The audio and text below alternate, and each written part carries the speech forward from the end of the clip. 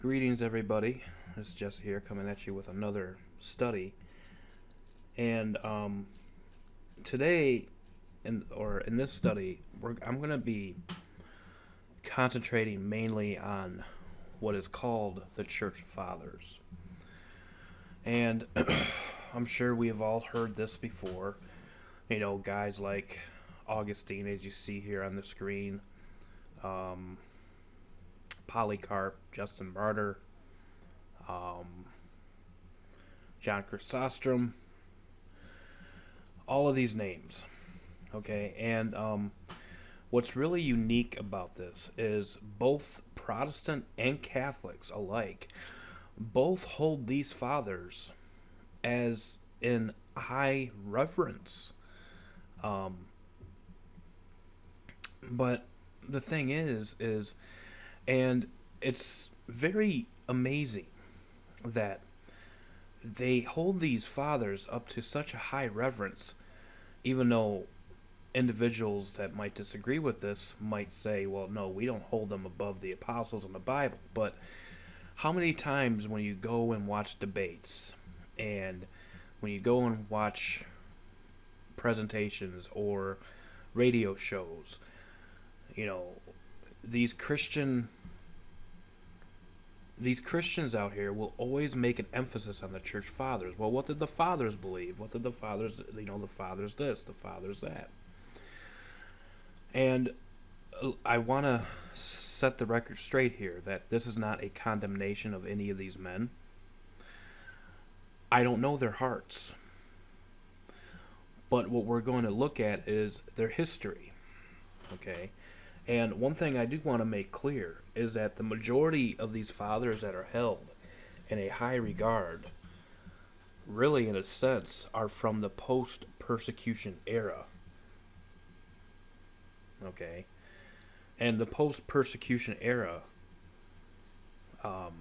started off with Emperor Constantine. And you have many people that will go and expose Constantine, but what they will not, or what they don't want to admit, or maybe they're just ignorant of the fact that many of these fathers were bishops under Emperor Constantine. They had the support of the emperor. Okay? So where do we go wrong? And it's really my strongest conviction, because you hear about this, you might hear this maybe in your own home and these type of things, that you have everybody teaching different kinds of doctrines and they all believe that they're right, and there is just so much confusion. Okay? Well, the Bible states that God is not the author of confusion, and I would like to be so bold to state that really a lot of the confusion that crept into the church has its grassroots in the first 5 centuries. Specifically, the years following the death of the last apostle of Jesus Christ. Okay? And even this confusion was even starting to creep in their day. Okay? And so this is what I want to try to concentrate on. Okay? And we're going to be doing a more in-depth reading of a research paper or article on Augustine. So this, it's not mine. I'm going to be quoting. There are sources quoted within this research. So, again, don't get mad at me, because if you want to get mad at anybody, get mad at the people I quote. Okay? I'm just laying it out there, and you decide.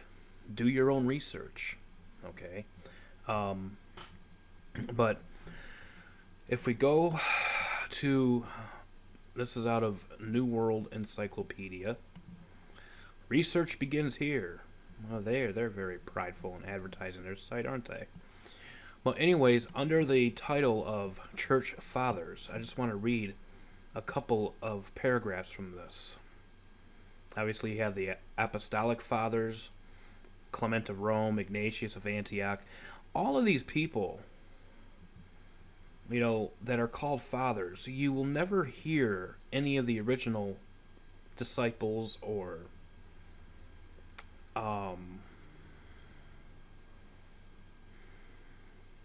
apostles, that are the authors of the New Testament. You'll never hear their names, but you'll always hear the names of these individuals. Okay, and I also want to take you back to this picture here. Isn't it funny that a lot of these church fathers, what's very unique, all these pictures of Augustine, you have a sun disk halo. Oh, there's the Dagon, there's the mitre cap, there's the Dagon cap again, there it is again. I mean, over and over and over again. I mean, these are men that even Protestants hold to such a high regard, even as high of a regard as the Catholic Church does. I mean, you can see it over and over again. There it is again. There's the Dagon cap, the mitre, and I mean, you see this all over the place. These are all pictures and paintings of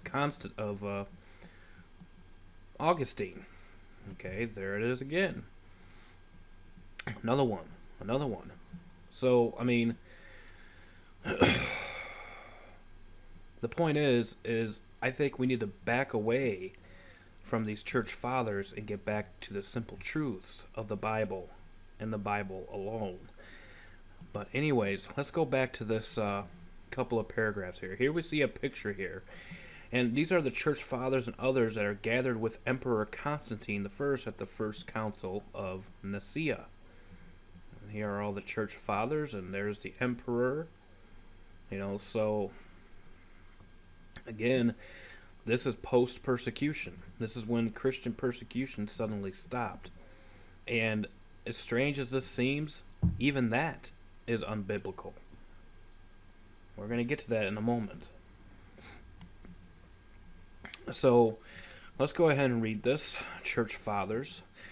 The Church Fathers, or Fathers of the Church, mind you, none of the disciples or the apostles are considered Fathers of the Church. It's always these men.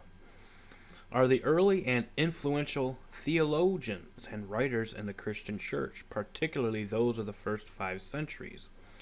The term is used for the intellectual leaders of the Church, not necessarily saints, and does not include the New Testament authors.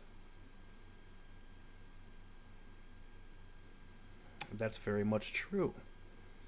That right there should give us a suspicion, a red flag. Okay? Now, again, as I've stated before, it doesn't mean that we can't glean off of some of their writings, because some of their writings are based on scriptural, on scripture. But there's also the point of the fact of chicken and bones. You gotta spit out the bones and chew on the meat, folks. Okay? Just because they say truth here and there doesn't mean that they were of God, and that doesn't mean that they were to be revered. It also excludes writers condemned as heretics, although several of the church fathers, such as Tertullian and Origen, did occasionally express heterodox views. Catholic and Orthodox traditions regarding the fathers of the church differ, with greater honor paid in the West to such men as Pope Gregory the Great and St. Augustine, and more attention given in the East to such writers as Basil the Great and John Chrysostom. In addition, Orthodox tradition considers the age of the Church Fathers to be open-ended, continuing up to the present day, while Catholic tradition ends the age much earlier. Now pay attention to this. Protestant thought emphasizes the principle of Scripture only. Sola Scriptura, right? That was the watchword of the Reformation, as a basis for Christian doctrine. but in fact relied heavily on the tradition of the church fathers in the early stages of the Reformation. Later Protestant thought, which I think is the better Protestant thought, has challenged this by seeking to make a distinction between the tradition of the church fathers and the teachings of earliest Christian communities led by Jesus and the apostles. The original fathers of the church, not these men. Some have pointed out that the heart of the problem of the tradition of the church fathers is its authoritarian doctrine of hierarchical church. Okay, so for those that like to say, oh, well, the Catholic Church didn't come into existence till after Constantine. Well, folks, this whole aspect of the hierarchical church structure, which is the same as the Catholic Church structure, was going on even in the first century. Okay, and we're going to get to that in just a moment. Even so, one can find that the Church Fathers created a monument to God-centered thinking during the first several centuries, and that their thought is often truly inspiring and worthy of serious study.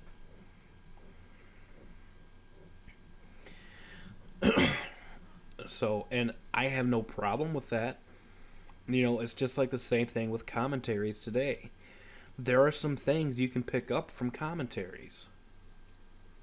Okay? But we are not to hold these individuals above Scripture. We are not to hold these individuals as the sole interpreters of Scripture. Okay? We need to rely on the Scripture for the interpretation of Scripture. Okay, so I wanted to direct your attention to this individual's webpage, endtimesprophecy.org.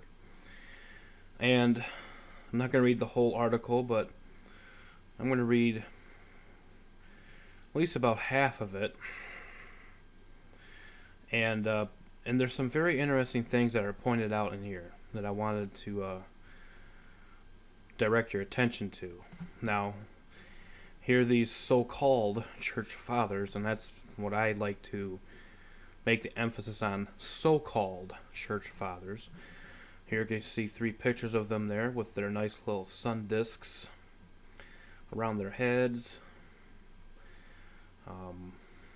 You know, and the thing is when you look at these, when you look at these men, and you look at the paintings of these men, where is the humility? Where is the example of persecution? Where is the modesty? All I see is the same thing as we have today. We have these preachers in these mainstream churches with $1,000 suits. And then you can even go to the other side of the spectrum and you look at Rome with all of their holier-than-thou robes, priestly robes and garments, their fish miters. And again, there is no humility in all of these paintings of these men, of these so-called church fathers. And so that strikes me as kind of odd. Now, here's what this individual has to say on the topic. Mention church fathers today, and instead of people thinking of Jesus' apostles or even God's Old Testament leaders and prophets, a lot of people point to the Roman Catholic fathers. Do a search on the internet, and instead of seeing the great names from the Bible, you will see names like Origen, Clement of Rome, Ignatius, and Augustine. But there is a big difference between the true church fathers, the apostles of Jesus Christ, and the later so-called fathers as named above. That's right. The true church fathers are the apostles of Jesus Christ. Okay? Not these so-called fathers that came after. And again, it's just it's quite funny. And this should be enough to raise red flags. That how come none of these men, Paul, Peter, John, are mentioned as church fathers, but you have all of these others, and which only really two of them can be found by name in the Bible. We're going to get into that in a moment. The apostles of Christ and writers of the New Testament taught a simple gospel that is clearly revealed to all who will believe. But the so-called church fathers that many people look to today replaced the simplicity of the gospel message with a mysterious and hidden message that could only be interpreted by themselves and the leaders of the visible church. In other words, confusion. The gospel is surrounded with simplicity. It is not surrounded with confusion. Okay? Much of the thought process that we have today stems from confusion. This is why we have so many Holy Spirits out there. What do I mean by that? Oh, the Holy Spirit said this to me. The Holy Spirit revealed this. And yet, everything that is talked about, that is, that these people have dreams of, that God revealed something, it's confusion. And you see it all over the place. You got to be living under a rock to not see this. Okay? Whereas the Scripture, the Bible, is supposed to be simple. The simplicity of the gospel message. But this has been trumped over by mysterious and hidden messages that can only be interpreted by themselves, the fathers, and the leaders of the visible church.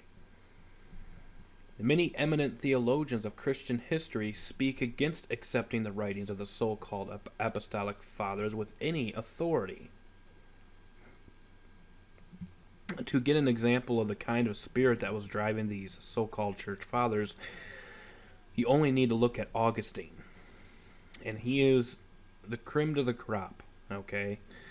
Once, while addressing some non-Catholic monks from North Wales who would not bow to his and the Roman Church's request, he shouted, quote, this is from Augustine, "If you will not join with us in unity, you shall from enemies suffer the vengeance of death," unquote. Killing the Old Catholic Church, page 276 and 7. Doesn't that echo hints of this whole thing with the ecumenical movement today? Wasn't this blending of the church and the state together under Emperor Constantine, this ending of the persecution, wasn't that in a sense a form of ecumenism that was going on even in the 4th century? There ain't nothing new under the sun. And so there has always been a dividing factor of those that wanted to remain separate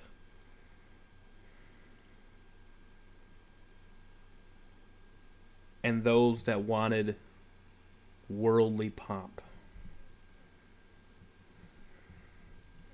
Here's another quote. "A phenomenon singular in its kind is the striking difference between the writings of the apostles and the writings of the apostolic fathers. The writings of the so-called apostolic fathers have unhappily, for the most part, come down to us in a condition very little worthy of confidence, which aimed to crush the free spirit of the gospel." Leander, General History of the Christian Religion and Church, Volume 1, page 657. Here's another one. Quote, "To the common people, the principal truths of Christianity were explained in their purity and simplicity, and all subtleties were avoided, nor were weak and tender minds overloaded with a multitude of precepts. But in their schools and in their books, the doctors who cultivated literature and philosophy, and especially those of Egypt, deemed it elegant and exquisite to subject divine wisdom to the scrutiny of reason, or rather to bring under the precepts of their philosophy and to examine metaphysically the nature of the doctrines taught by Christ. At the head of this class was class of divines was Origen. He maintained that under the things there expressed there was contained a hidden and concealed sense which was much to be preferred to the literal meaning. And this hidden sense it is that he searches after in his commentaries, ingeniously indeed, but perversely and generally to the entire neglect and contempt to the literal meaning. Innumerable expositors in this and the following centuries pursued the method of Origen, unquote. This is Moshim, Institutes of Ecclesiastical History, Book 1, Century 3, Part 2, Chapter 3. Look at another quote here. If we turn to the Fathers with the hope that now at last we shall enter the region of unimpeachable methods and certain applications, we shall be disappointed. I would earnestly ask not to be misunderstood. There are but few of them whose pages are not rife with errors. Errors of method, errors of fact, errors of history, of grammar, and even of doctrine. The earliest fathers and apologists add little or nothing to our understanding of Scripture. We turn to them in vain for the justification of any claim to the possession of an infallible tradition, unquote. This is Farrar, History of Interpretation, pages 162 to 165. Quote, when God's word is by the fathers expounded, construed, and glossed, then, in my judgment, it is even as when one strains milk through a coal sack, which must needs spoil and make the milk black. God's word of itself is pure, clean, bright, and clear, but through the doctrines, books, and writings of the fathers it is darkened, falsified, and spoiled. This is Martin Luther, Table Talk, page 228. Now, if you look at earlier commentaries on the Fathers, Martin Luther held them in a high standard, high regard. But later on in his life, he started to realize certain things. Okay? And this is one of the things he started to realize. Adam Clarke, on his commentary on Proverbs 8, states, quote, as to the fathers in general, of these we may safely state that there is not a truth in the most orthodox creed that cannot be proved by their authority, nor a heresy that has disgraced the Roman Church that may not challenge them as its abettors. In points of doctrine, their authority is, with me, nothing. The Word of God alone contains my creed. Let me repeat that. In points of doctrine, there, the Church Fathers, authority is with me nothing. The Word of God alone contains my creed. Do we have this mindset today?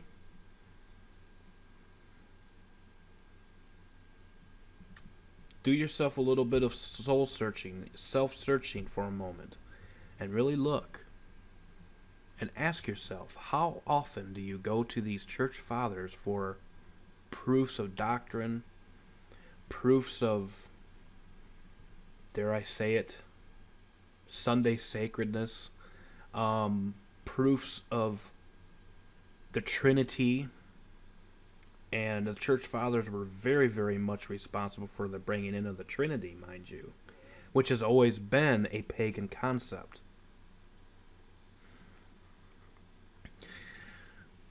And we're going to go into some confusion regarding the Trinity.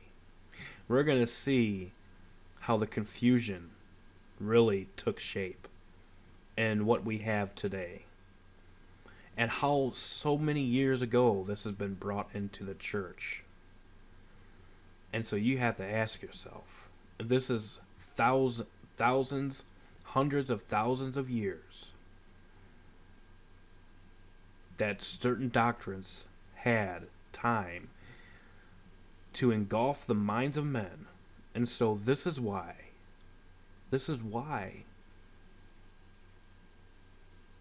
a lot of us today have a hard time when we have individuals that are stating emphatically to lay preconceived notions aside.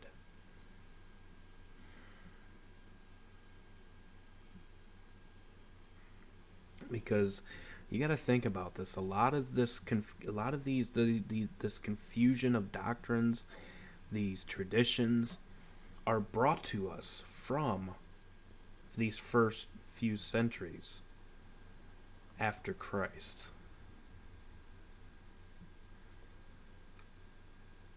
And so that's why it seems like there is so very few of us out there trying to explain these things.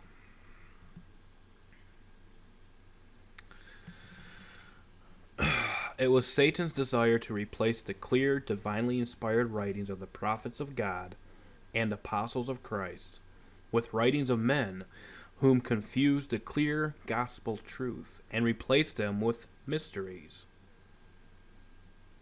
that only the church leaders could interpret. This enabled Satan to lock the people up in a perpetual deception, causing them to look to church tradition over the Word of God itself. And the author of this article states, and I have personally had this experience myself, and you need, and for those that may attend a congregation, and if you have certain questions you want to bring up to your pastors or whatever, maybe you can use this as a little experiment. And I have personally had this experience myself, talking to pastors of so-called evangelical churches. After showing them truths from God's Word, they would tell me, quote, okay, I will go and check my books of the church fathers, to see what they say and get back to you. See what I mean? These pastors always have to go and rely on what these church fathers, quote unquote, supposed church fathers had to say in regarding to scripture interpretation. And these are pastors of non-Roman Catholic churches.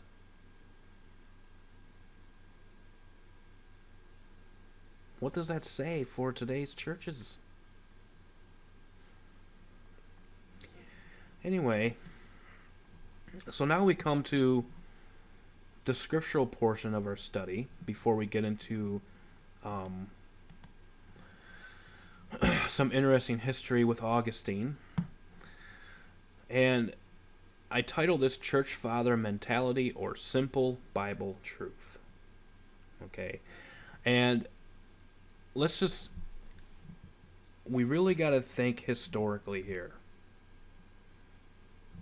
And this is what Paul said in 2 Timothy 3:12. Yea, and all that will live godly in Christ Jesus shall, not might, shall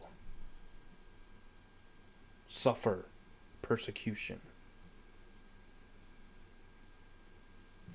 When Constantine had this vision of this cross in the heavens, and it stated, by this sign conquer. And this was his conversion story. And after his conquering, and so all of a sudden, Rome had officially become, the Christian religion had officially become the state religion of Rome under Constantine. And you have to be living under a rock to not know that Constantine incorporated many of his pagan traditions into the church in order to satisfy the pagans. Because had that not happened, I think persecution would have still continued. But by incorporating the paganism into Christianity, well, then that was a compromise And so hence, with this compromise, all of a sudden persecution seemed to be done away with. And so all of these church fathers who aren't suffering persecution anymore, you have to go back to 2 Timothy 3:12 and then ask yourself, are they living godly in Christ Jesus? Because they're not suffering persecution anymore. Whereas the true saints of God who are still living during that time when persecution ceased are still suffering persecution. In fact, it is a lot of these fathers that supported the persecution of those that decided to remain separate from this hierarchy structure of now the new so-called Catholic Universal Church. And how early was this being manifested? Well, let's take a look at Acts chapter 20. Some of this stuff really riles me up. It's like the whole notion of this, the pre-trib rapture. Some of these things really get me riled up, gets me heated. Because here we have certain men being suffering, being butchered throughout history. And yet, here we have this fluffy doctrine of a pre-trib rapture in America saying, oh, you ain't got to suffer persecution. You ain't got to worry about suffering persecution because you're going to be whipped out of here and you ain't got to worry about that. What about all your brothers and sisters in Christ that are suffering? Where's their rapture? This is another example. Okay. 2 Timothy 3:12, yea, and all that will live godly in Christ Jesus shall suffer persecution, not might, shall. Acts 20:29 through 31, for I know this, that after my departing,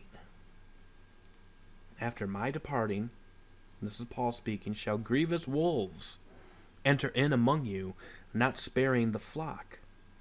Also of your own selves shall men arise, speaking perverse things to draw away disciples after them. Therefore watch and remember that by the space of 3 years I ceased not to warn everyone night and day with tears. And folks, I want to emphasize this strongly right here, also of our own selves, of your own selves shall men arise, speaking perverse things to draw away disciples after them. I think that is a strong indication of a lot of these so-called church fathers, in fact, probably the majority, could be thrown into this midst of men. And so this was going on even in the first century.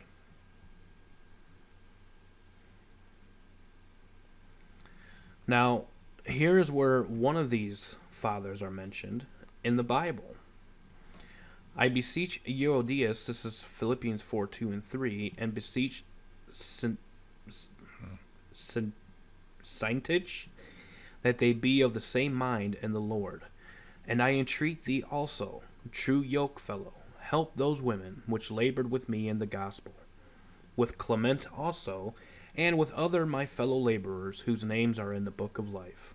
Now, a lot of people will just say, okay, that's Clement of Rome. He's mentioned in the Bible, right?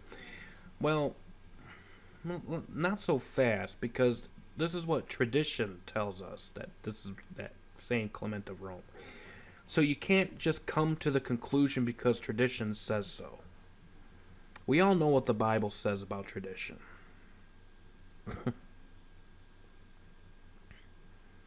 In vain do they worship me, teaching for doctrines the traditions of men. Commandments of men, tradition, same thing.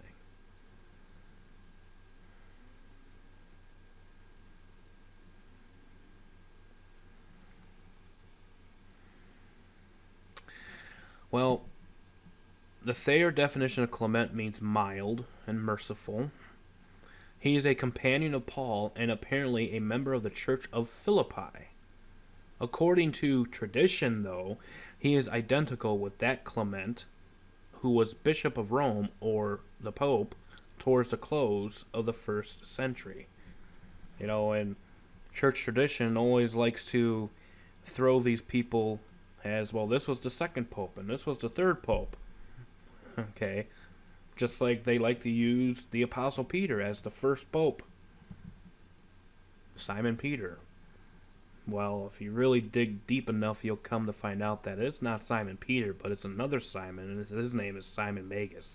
That, chances are, more assuredly, is the 1st Pope. Let's take a look what Adam Clarke had to say regarding Clement. With Clement also, supposed, keyword supposed, to be the same who was afterwards Bishop of Rome, and who wrote an epistle to the Corinthians, which is still extant. John Gill writes regarding this, with Clement also, which some think is the same with Clemens Romanus, who was afterwards Bishop of Rome, some think this, and whose epistle to the Corinthians is still extant. Other writings are ascribed to him, but are spurious, however. By his name he seems to be a Roman, and from his being joined with the apostles, as one with whom these women also labored in the gospel, he appears to be a preacher of it at Philippi. And another name comes to mind that is somewhat mentioned, but you want to know what's really unique is that this Clement of Rome, you can find writings of his all over the place, but Linus, I wonder why you just cannot find any of his work, any of his writings. Seems kind of suspicious. But anyways, in 2 Timothy 4:21 it states, "Do thy diligence to come before winter. Eubulus greeteth thee, and Pudens, and Linus, and Claudia, and all the brethren." Linus means a net, and he was a Christian at Rome, known to Paul and to Timothy. Now, Thayer just goes on and states who was the 1st Bishop of Rome after the Apostles, AD 64. Okay, well, maybe that's according to tradition, or maybe that's another supposed. Because surely there would have been writings of Linus if he was the 1st Pope after the Apostles in AD 64. But it seems like there's no writings of his whatsoever. But Adam Clarke states Pudens, who is another name that is not really mentioned that much. Pudens, of this person we have, again, traditions and legends, but nothing certain. The Catholics make him Bishop of Rome. Linus, he also is made by the same persons, the same Catholics, Bishop of Rome. But there is no sufficient ground for these pretensions. I wonder why Paul was never named Bishop of Rome.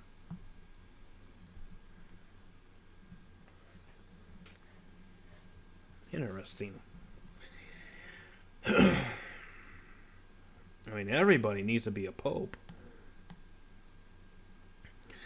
Folks, and for those that like to lay claim, oh, well, the papacy didn't exist until like the 6th century and these types of things, you have to understand something, that there's something called the mystery of iniquity.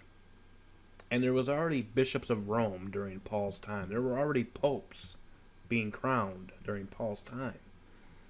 Just because this papacy did not rise into temporal power till the middle of the 6th century doesn't mean they weren't already at work in the ecclesial mindset, the church mindset, the religion aspect. That's why Paul states 2 Thessalonians 2:7, "For the mystery of iniquity doth already work, only he who now letteth will let until he be taken out of the way." Okay, and what did Paul say in Acts chapter 20? Let's go back up for a second, and let's read it again. "For I know this, that after my departing shall grievous wolves enter in among you, not sparing the flock.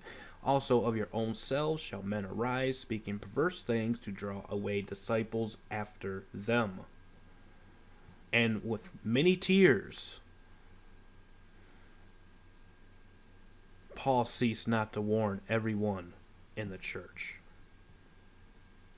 This was a great burden to him. Where is that burden today? Oh, well, the church fathers said this about this passage.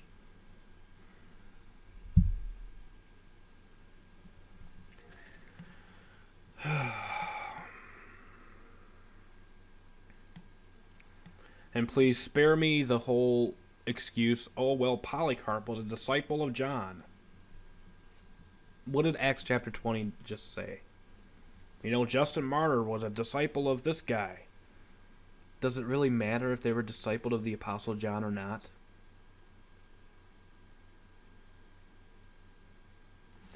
First John 2:18 states, little children, it is the last time, and as ye have heard that Antichrist shall come, even now, in John's day, and in Paul's day, are there many antichrists, whereby we know that it is the last time. Pay attention to this passage. They went out from us, but they were not of us. For if they had been of us, they would no doubt have continued with us, but they went out. Could they have went out to bring about their own traditions? Getting involved in studies of philosophy and Gnosticism and these types of things? Oh, it's very possible. Could this also have included Polycarp? What about Justin Martyr, John Chrysostom? What about all these people? Do we just say, oh, no? Well, it's very possible, because John does say they went out from us, but they were not of us, for if they had been of us, they would no doubt have continued with us. But they went out, that they might be made manifest that they were not all of us. So again, just because you have certain fathers that may have been direct disciples and students under John, does not mean that they had good intentions throughout their whole lives. Now again, I am not judging these men. I am just simply stating that just because that certain individuals are discipled by the apostles themselves doesn't mean that their hearts were always pure from the very beginning.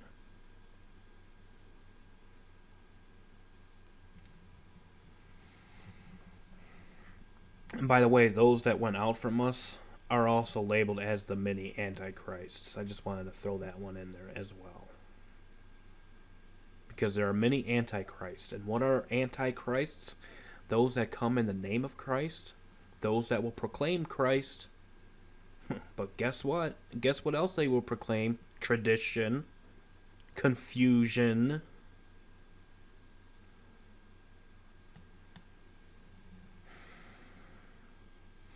So I just want to make that emphasis very clear before we get into this article by Chuck Fisher, which was used by permission, called The Sins of Augustine. Okay? And this is where we're going to spend the remainder of our time. Now, Augustine Aurelius, Bishop of Hippo, arguably is considered the most influential theologian after St. Paul. As a pastor and bishop in North Africa, Augustine was one of the most prolific church writers. Maybe that's what we should call them. So let's stop calling them fathers. I mean, Jesus said, call no man your father, except he that is in heaven. You can call them church writers if you like, but I think we should etch that word fathers out of our vocabulary. In fact, if you want to look at the founding fathers of the church, let us look at Paul, Peter, James, John. Let's not look at Augustine or John Chrysostom, Polycarp, Justin Martyr. They weren't the fathers of the church. As a pastor and bishop in North Africa, Augustine was one of the most prolific church writers, dealing with the many theological issues that faced the church in his day. As a teacher, he influenced the course of the church, so he was a strong influence. And as a bishop, get this, he influenced the politics of Rome. Without a doubt, Augustine, it is considered a great man, but does he deserve this reputation? Well, let's look at the facts. The history of Augustine's life is pretty straightforward and well known. Son of a pagan father and Christian mother. Now, I mean, that doesn't necessarily mean that he, was a bad guy. It's just, I mean, this was his parents' mindset. A pagan father and a Christian mother. Now, they were unequally yoked, okay? Augustine grew up knowing the truth of the gospel, but led his own life. His father taking delight in his son's sexual escapades. Augustine became a well-known orator and studied the pagan philosophies of Plato. He's a Greek philosopher. By the way, if you look at Revelation 13, what does it say about the beast out of the sea? What is the body of that beast? Isn't it the body of a leopard? And what was the third beast in Daniel 7? Wasn't it a leopard? And isn't that leopard represented by Greece? So you have Grecian philosophy intermingled within papal Rome, perhaps? Plato was a Greek philosopher. Anyways, let's continue. Augustine became a Christian at age 32. After discussions about Christianity with a friend and hearing a child's voice telling him to pick up a scroll and read it, this conversion story is one of the most famous in Christendom. After being baptized in 387, Augustine moved back to his hometown of Tagaste in North Africa to found a monastic community and become a monk. In 391, the church at nearby Hippo pressed him to become a priest. And 5 years later, he was made Bishop of Hippo. As a church leader, he became an active pastor, not only for his congregation and diocese, but for his faith. His life is best known for his doctrinal fights against Donatists and the followers of Pelagius. Now, a lot of people would label the Donatists as some heretical cult. But the funny thing is that these Donatists were one of these separated Christian sects that were still undergoing persecution in the post-persecution era under Constantine.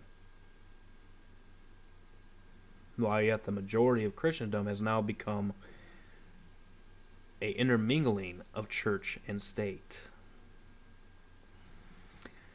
Perverter of the church? Well, Augustine has been called the great teacher of the church. What about Jesus Christ? And the doctor of grace. Again, what about our physician Jesus Christ? Because of his influence on the doctrines of the church. Again, what about the influence of Jesus Christ? His voice was so powerful that a simple Augustine Dixit, quote unquote, Augustine says, settled all arguments. Because Augustine said so. This is what settles all arguments, as to the teachings of Augustine. Augustine is still a beloved theologian of theologians, studied in seminaries and schools of philosophy around the world. Seminaries and schools of philosophy. However, there are a few things that those who sing Augustine's praises neglect to tell us, things which, if widely known, would call into question his supposedly great contributions to philosophy and theology. First of all, believe it or not, Augustine couldn't read Greek. It is not required in ministers that they be able to read Greek. Many ministers have been to Bible schools that have not required them to learn Greek.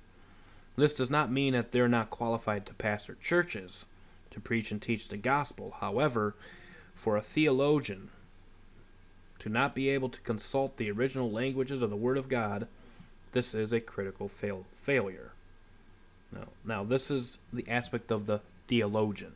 Okay, we're not talking about the simple common man. Okay, theologians are more of your intellectual, gone to school, got educated, and these types of things. That would be your theologian. All right, one of a high intellectual mindset.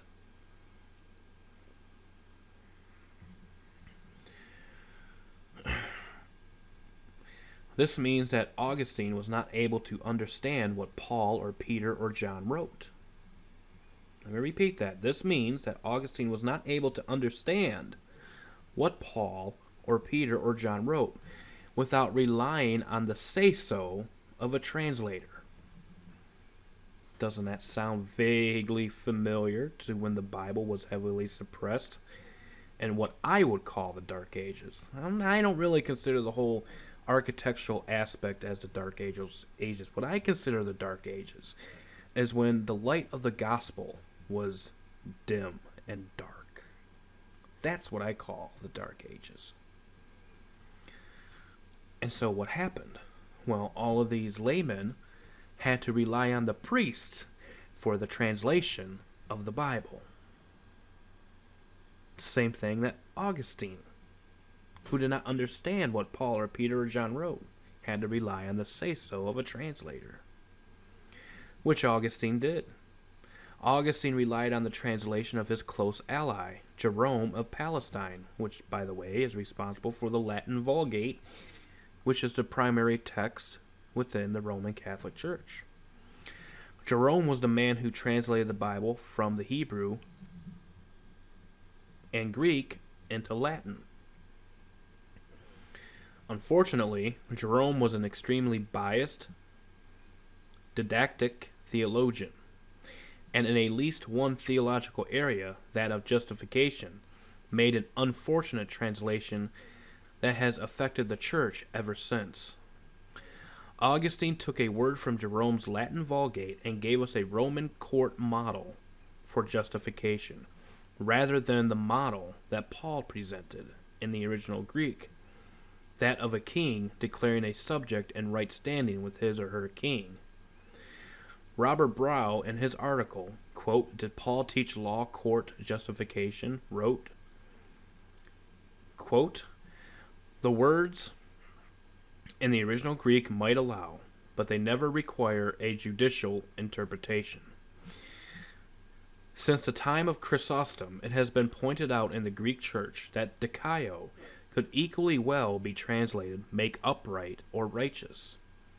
If this Greek Orthodox reading of the epistle is correct, then it would seem that it was the legal minds of the first Latin translators and Jerome's Vulgate which introduced the forensic virus into the Western Church. Augustine did not know Greek, and he set the Roman law court model in stone. Anselm and Calvin clarified that logic with ruthless perfection."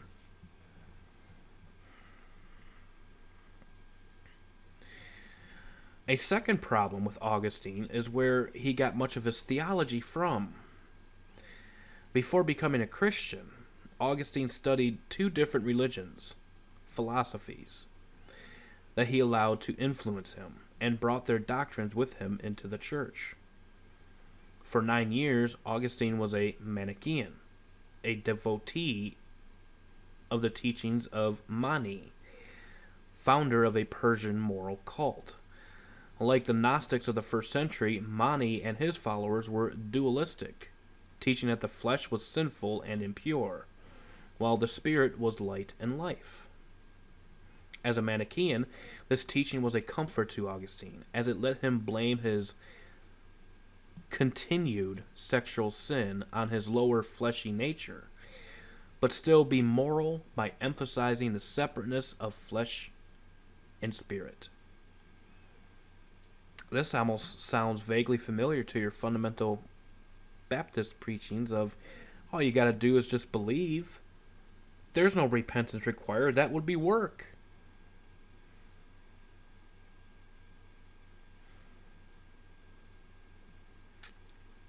Repentance is very strong. And as a matter of fact, I believe that it is our responsibility, that we have a responsibility to our God in regards to obedience. But Augustine, because of these teachings of this Mani and this Persian moral cult, this was a comfort to him, because he could keep his continued sin on his lower fleshy nature, but still exercise his morality by emphasizing the separateness of flesh and spirit, while he still held on to some of his wrongdoings. This is where the concept of original sin comes from.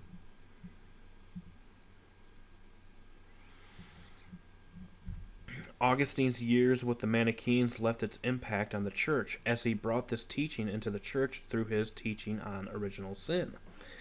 A.T. Overstreet, in his online book, Are Men Born Sinners? The Myth of Original Sin, notes, Augustine's 9 years with them, the Manichaeans, accustomed him to regard human nature as essentially evil, and human freedom as a delusion.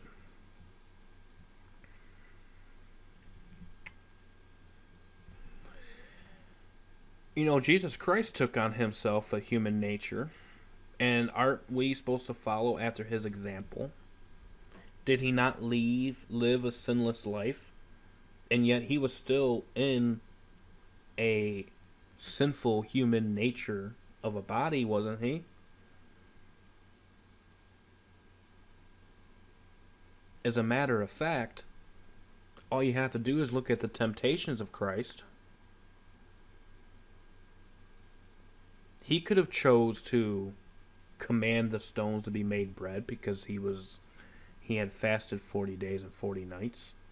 He could have chose to accept Satan's offer into giving him all the kingdoms of this world if he would just fall down and worship him. But guess what?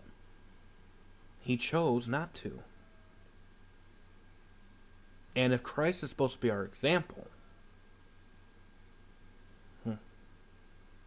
and even when you look at the 144,000, in their mouths were found no guile. So if the 144,000 can conquer this human sin nature, don't you think it's possible for us to conquer this human sin nature under Christ? It may seem impossible, but with God all things are possible. Augustine next fell under the influence of Neoplatonism, and his theological views were strongly influenced by this philosophy as well. However, his doctrine of sin shows the obvious influence of the Gnostic teachings of Manichaeism, in which he assumes the most ridiculous teaching of all the heathen philosophies, the teaching that matter can be sinful. And this is the source of his doctrine, that sin can be passed on physically from one person to another.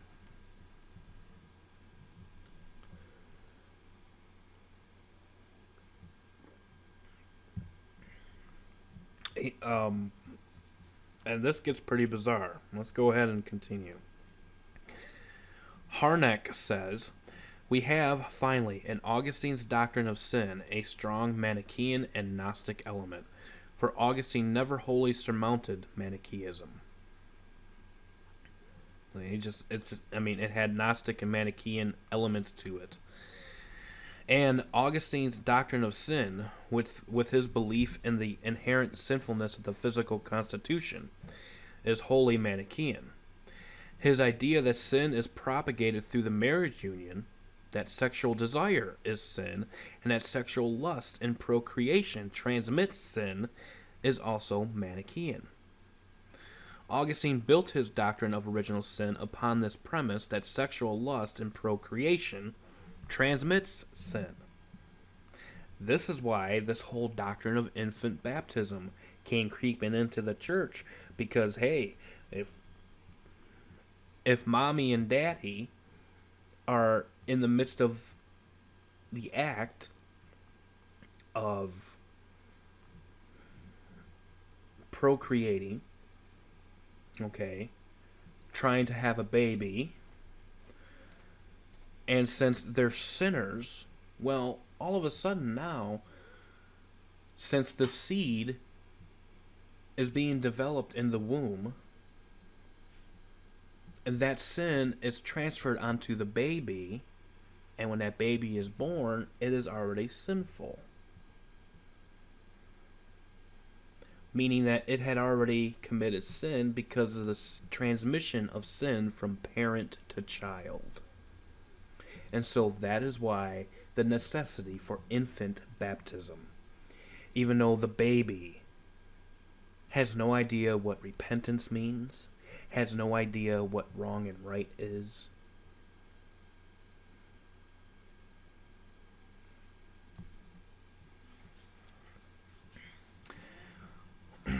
As mentioned in the quote above, Augustine studied the teachings of pagan Greek philosophers, the Neoplatonists.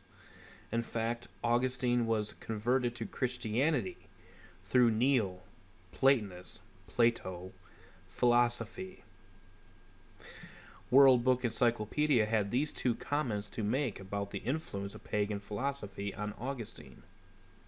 Quote, "The writings of the Neoplatonists and sermons of St. Ambrose, the Bishop of Milan, convinced Augustine to accept Christianity. The writings of the Neoplatonists and sermons of St. Ambrose." You see the intermingling of pagan philosophy and Christian philosophy coming together. And so so let's kind of look at it as a mathematical equation. Neoplatonism, pagan philosophy, plus Christianity equals tradition. And, continuing on, Augustine's study of Neoplatonism convinced him that God existed in the soul of every human being.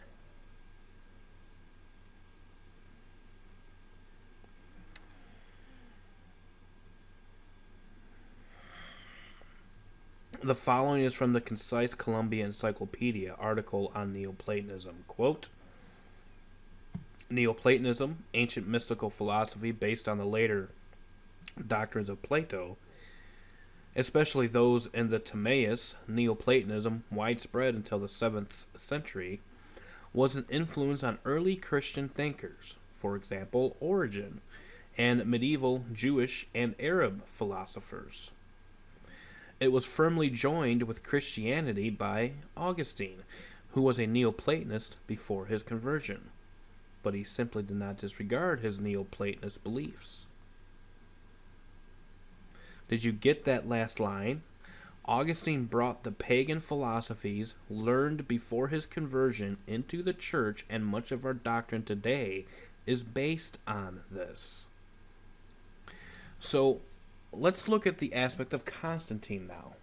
How do you think that Constantine was able to gather up these men?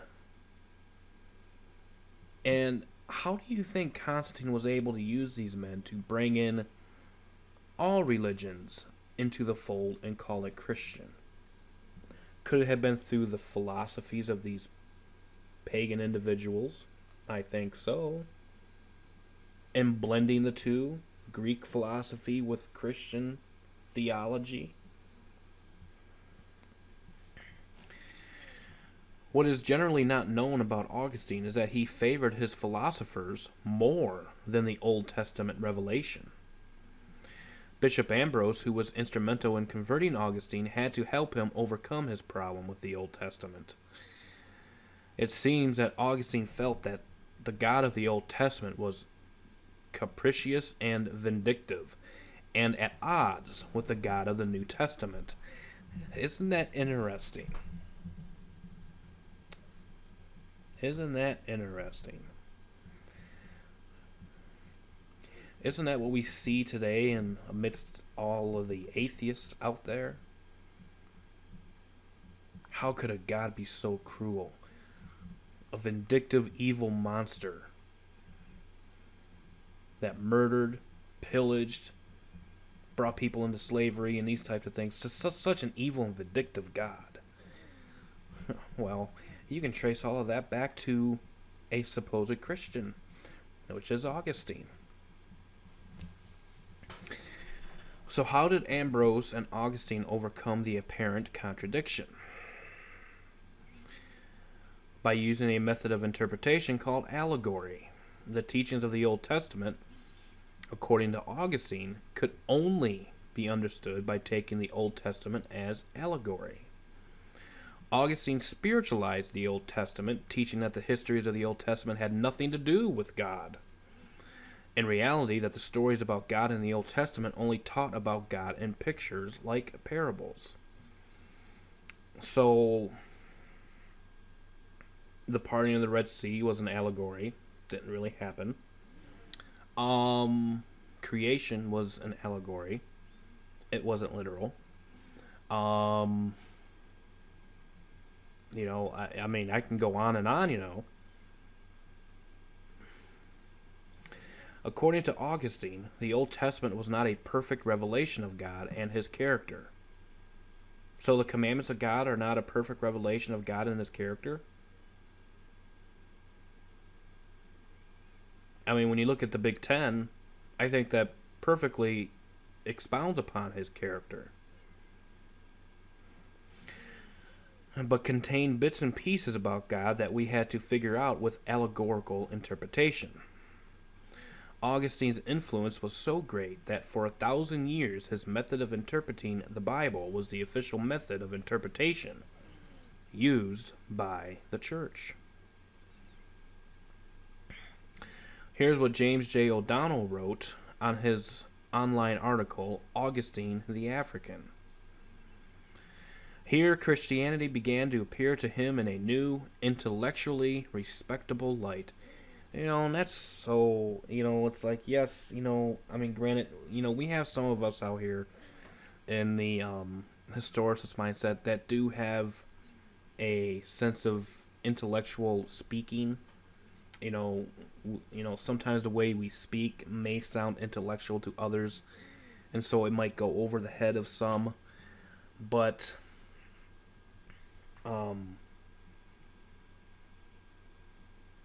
a lot of this thought and a lot of this confusion is based, and especially the whole debate about Bible versions. A lot of people like to use intellectual authors and individuals to bring about their basis of which Bible they use. I want to state this, that the writings of the New Testament, I can almost guarantee you, the originals, never came from high educated men. I bet you 10 to 1 they came from just as simple of people as you and I. And it's these intellectuals that decide to pervert it into something else. That's all I'm going to say on that. As before, his most pressing personal problem with his sense of evil and his responsibility for the wickedness of his life, with the help of technical vocabulary borrowed from Platonic philosophy, Ambrose proposed a convincing solution for Augustine's oldest dilemma. Augustine had, besides a specific objection to Christianity that only a professor of belles lettres could have, he could not love the scriptures because their style was inelegant and barbaric. Here again, Ambrose, elegant and far from barbaric, showed Augustine how Christian exegesis could give life and meaning to the sacred texts. How did Augustine's philosophical background affect Christian doctrine? Well, his Neoplatonic views affected his view of God, which is passed on to the church at large. Augustine bought into the Platonic beliefs about the perfect ideal. Plato taught that everything that existed was merely a mirror of the one true thing that was perfection. And this perfect ideal was unchangeable. If it could change, it wouldn't be perfect. With that as his philosophical presupposition, Augustine brought in an unbiblical definition about God's immutability that survives as orthodoxy to this day. This is from Chapter 2 of Bob Moore's online book, Calvinism, 10 Little Caveats. From Plato comes the concept of the forms, quote-unquote, or perfect ideals. This gave students of philosophy, one being Augustine, the notion that God does not change in any way because he is perfect. What is perfect, it is argued, does not change because by definition, perfect means the level beyond which nothing can exceed. Nothing is more perfect than flawless, A+, or 100%. For a Platonist, things which change are inferior to things which do not change. The Bible presents God as changeless, but the Christian tradition, being shaped by Augustine and others, had to interpret what that meant. They had to decide if it meant that God did not change in character, or if it meant that he did not change in some stronger sense. Don't believe that our Christian Orthodox doctrine relies on Greek philosophy? Then read these quotes from The Providence of God by Benjamin Ritt Farley as cited in Bob Moore's book. The rudiments of a Reformed doctrine of the providence of God lie deeply embedded in the Western philosophical tradition. There is little point in debating this. Wisdom and truth consist in acknowledging the fact and in showing how Christian and later Reformed doctrines differ significantly from the older, inherited, philosophical views. Farley reflects further.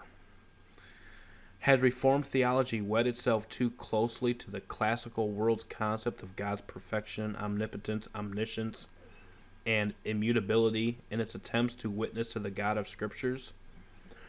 To be certain, such concepts have their place in guiding the Church's reflection on the biblical God of providential activity.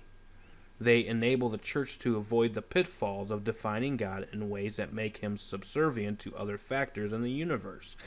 They call the Church's attention to glaring inconsistencies in its assertions about deity, but they need not control our understanding of God's interaction with his world. A third problem with Augustine that is not discussed often is his tendency to develop doctrine based on his experience rather than Scripture. I have heard it said, quote, "A man's philosophy is dictated by his morals." The same is true for his theology. Augustine wrote an autobiography considered to be a classic, which is called Confessions, and in it, he discusses his problems with sin. He spends a great deal of time dealing with an incident as a young teenager in which he stole pears from a neighbor's tree, and uses this event to develop and teach the doctrine of original sin. Because Augustine had a problem with promiscuity and lust, and even as a churchman and bishop had problems with his thought life, he concluded that no one is able to choose to do good. His problem with the settings and formed the basis for the doctrine of the other depravity of man. This experiential theology, based on his own moral failures, caused him to attack the biblical theology of Pelagius and Celestius and Julian of Eclanum, who taught man's responsibility. This is what these three men taught. Who taught man's responsibility to choose to follow God.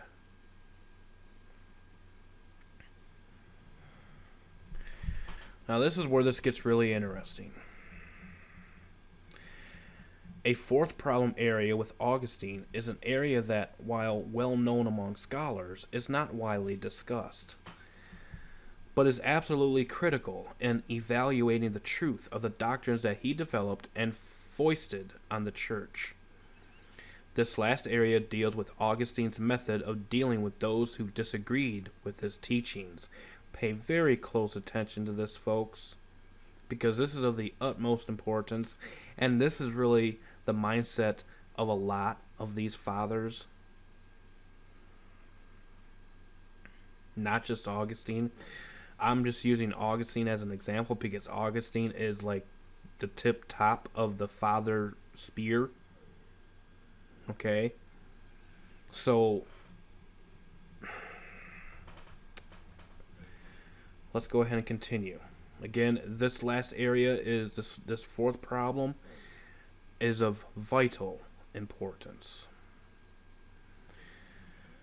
Since Augustine's teachings became the touchstone for church doctrine, both Catholic and Protestant, it is vital that we examine the process by which Christian doctrine became settled and was handed down to us. Augustine was born in 354, in the time of a Christian Roman Empire.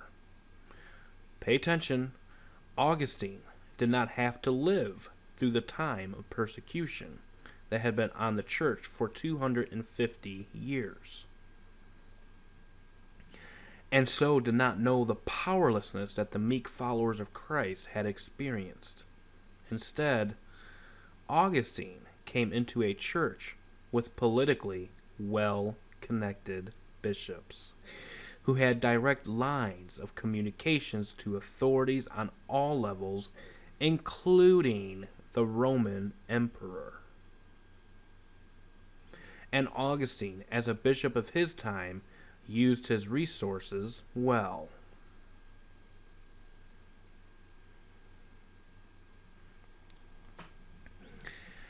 Early in Augustine's Christian career, a controversy arose over the views of Donatists.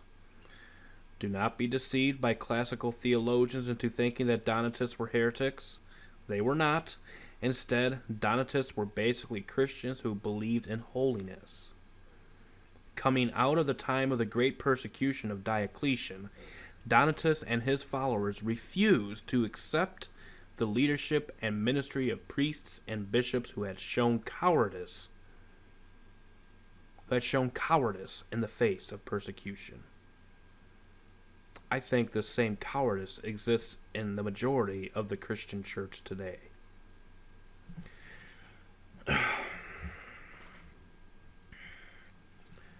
But that's basically one of the main reasons why a lot of people would, if they know who the Donatists are, would call them heretics, because they did not go along with the status quo of what was going on with the church at large.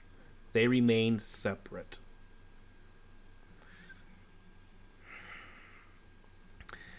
The appointment of a minister who had handed over scriptures to be burned was a rallying cry of the Donatists.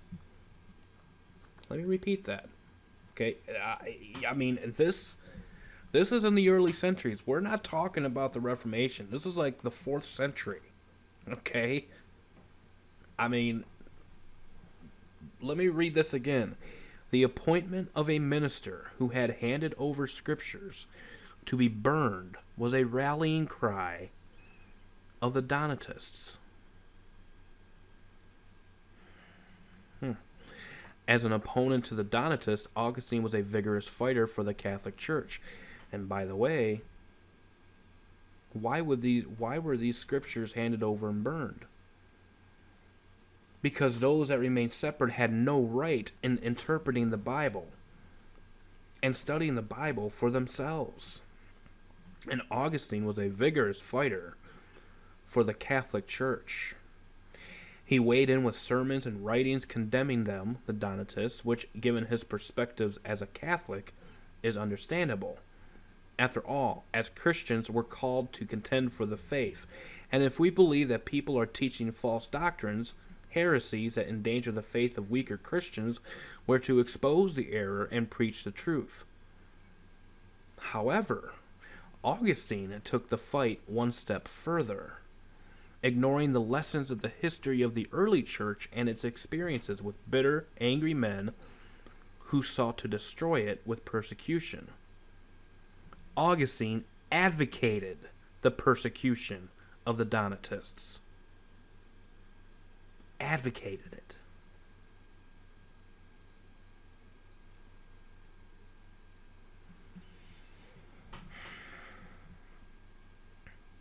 I think this is another reason why the Reformation didn't go all the way, because they didn't want to let go of the teachings of the church fathers. Need to kind of look at the history between mainline Protestants during the same time of the Reformation era and the Anabaptists, and how the Anabaptists were also persecuted by these same Protestants who were being persecuted by the Catholic Church. The Catholic Church was persecuting both Protestants and Baptists and Anabaptists and Waldenses. But the Protestants themselves were also persecuting Anabaptists. And also certain sects that were also called Sabbatarians as well. The Protestants do not have a pure history, folks. Sure, God used them in a mighty way to get the Bible into our hands, and that we can never take away from them. Okay? But the fact of the matter is that both Protestant and Catholics alike revere Augustine and a lot of these other, I'm not even going to say it, a lot of these church writers at such a high standard for Christian doctrine. And Augustine was an advocate for persecution of those that did not go along with his theology. In Aurelius of Carthage and in Augustine, the Catholics at last had leaders who were a match for the Donatists. Augustine issued exhaustive historical and theological counter-arguments and a justification of coercion, while Aurelius' organizing ability produced effective action. Yet it took legal sanctions to check Donatism, especially the Edict of Unity in 405, and the proscription which followed the convention in Carthage in 411. Eerdmann's Handbook to the History of Christianity is where that was taken from. So did you get that? Augustine wrote justifying the legal coercion of Christians who disagreed with him. Since when do we resort to legal courts and edicts to decide Christian practice? It is in the last battle of his life, with the Pelagians, that Augustine really distinguished himself as a man willing to use the methods of the world, and not the Bible, to achieve his purposes. And how does the Catholic Church operate today? Don't they use the means of the state to achieve its purposes?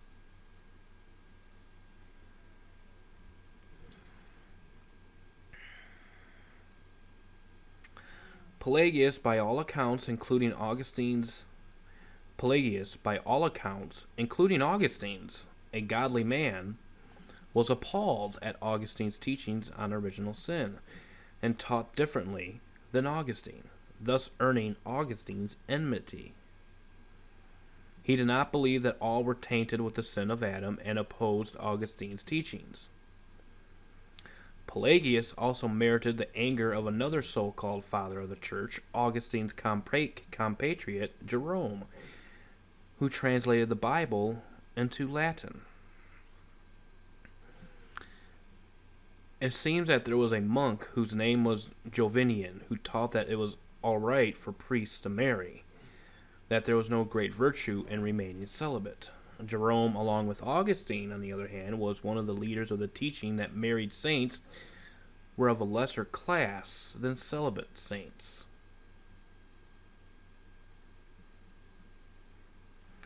Jerome was a vicious man, known for his disgusting attacks on opponents, and his characterizations of Jovinian was no different. Jerome depicting this saint as a bacchanalian orgiast. Pelagius took Jerome to task for such a rotten manner of arguing, thus earning the hatred of Jerome. So, you see where a lot of these doctrines of the Roman Catholic Church stem from? Do you see why now the Catholic Church considers Augustine the doctor of theology?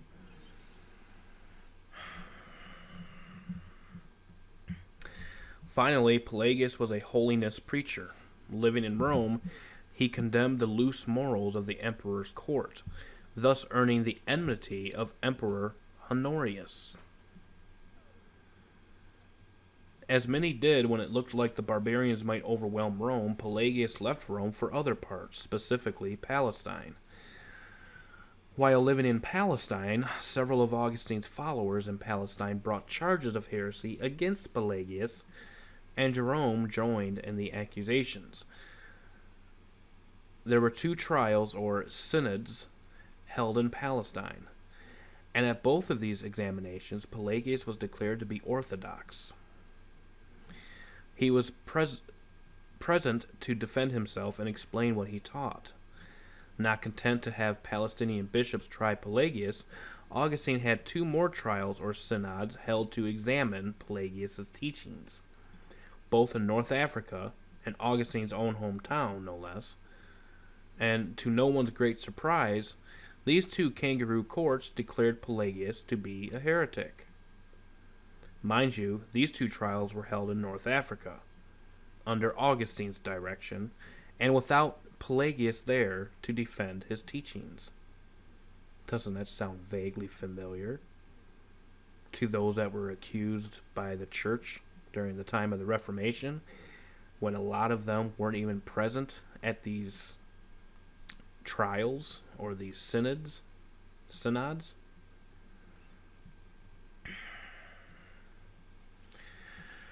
The result of these 4 trials were sent to Pope Innocent of Rome, who sided with Augustine.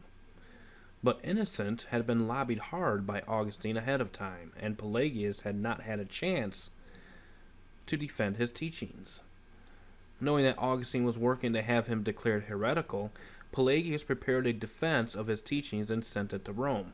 Now, here is this aspect. Now, you got to remember, because I believe this happened in the 5th century. Okay, this mystery of iniquity was already at work. Okay, but it did not rise into prominence until the later part of the 6th century. And so that's why a lot of times these popes in the early times, even though you could still call them man of sin, even though they haven't been revealed as such, they were still the little horn. But the thing is that these high priestly individuals, these fathers, quote unquote, were still able to lobby these popes in these types of things. Okay, it hasn't been a total subjection as the Pope, as the Holy Father, and everything is underneath. You know, these men, such as Augustine, were still able to lobby hard. Okay, and this was the case of Pelagius. And Pelagius had not had a chance to defend his teachings. Knowing that Augustine was working to have him declared heretical, Pelagius prepared a defense of his teachings and sent it to Rome. Now, here is the rub. Innocent died before Pelagius' defense arrived, and a new pope was selected, Zosimus. And Zosimus received Pelagius' written defense, and after reading the defense, reopened the case. After examining both sides, Zosimus declared Pelagius orthodox. This is not widely known. Pelagius was declared by an impartial bishop to be orthodox in his doctrine. Very strange.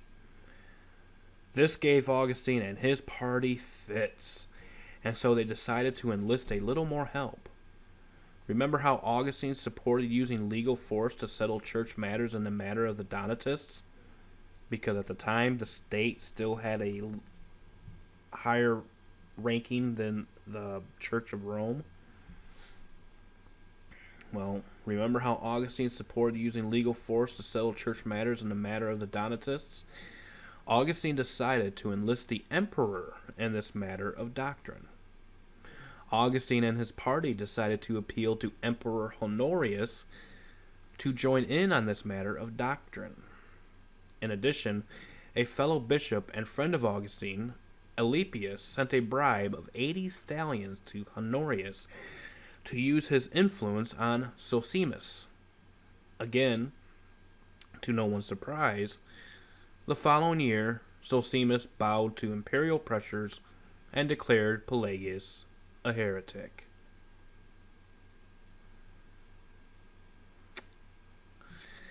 The church, after the death of Augustine and Pelagius, and under the string of imperial pressure and Jerome's hatred, went on to declare all of Pelagius' teachings heretical and all of Augustine's as orthodox.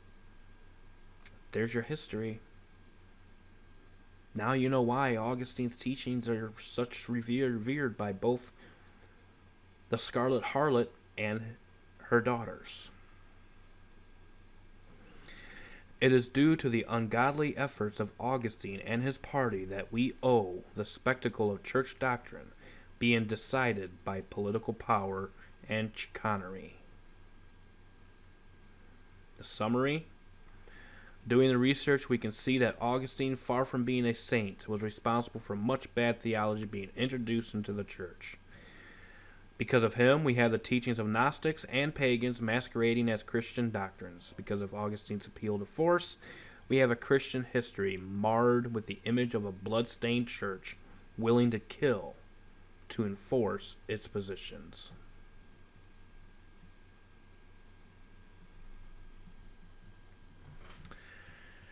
And so, there you have it.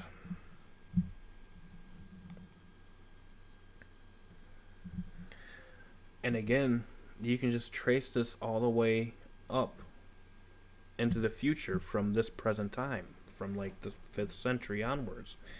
You have the Waldenses, who were totally separate and outside of this hierarchical structure of church buildings and cathedrals. They were completely out of that mindset, completely separate. And they still knew who the Antichrist was, and they still knew what Rome was all about, and they still had a purity about them. More of a purity than I would even have to say a lot of the Protestants and those of the Reformation. The same thing as the Anabaptists, early Anabaptists, and the early Baptists, the Sabbatarians.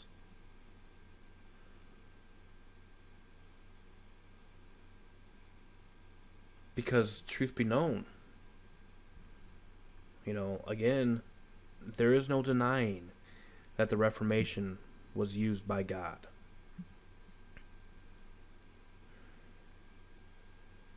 And it was used by God in a mighty way. And that is to specifically identify the Antichrist and to get the Bible into the hands of the common man, into the vulgar tongue.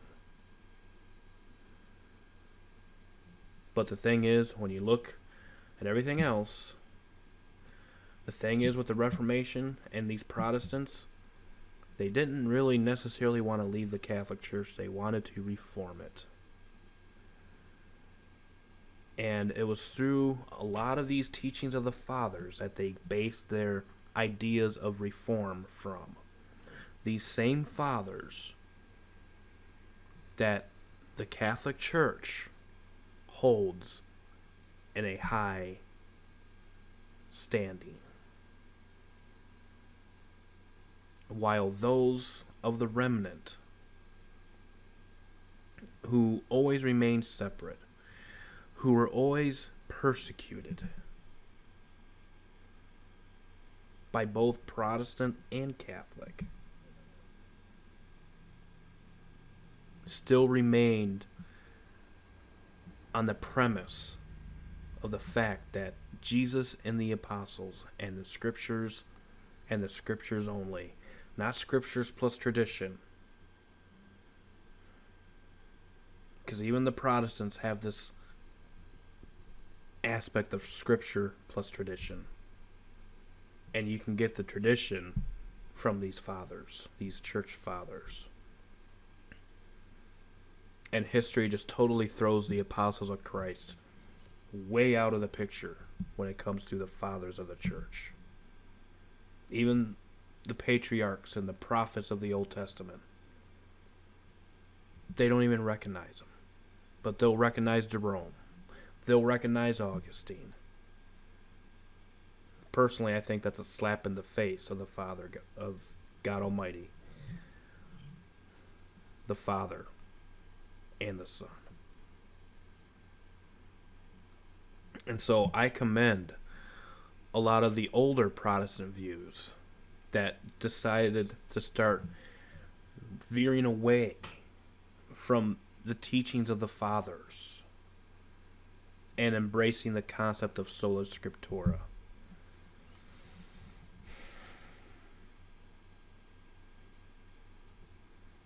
So, those that are involved in Reformed church congregations,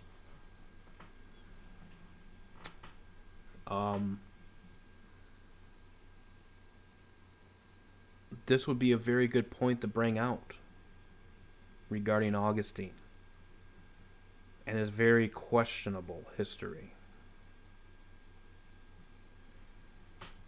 Because here you have a man, just like a lot of these others, who advocated for the persecutions of those that didn't go along with the status quo of what was now called Christian, which was not originally Christian from the beginning.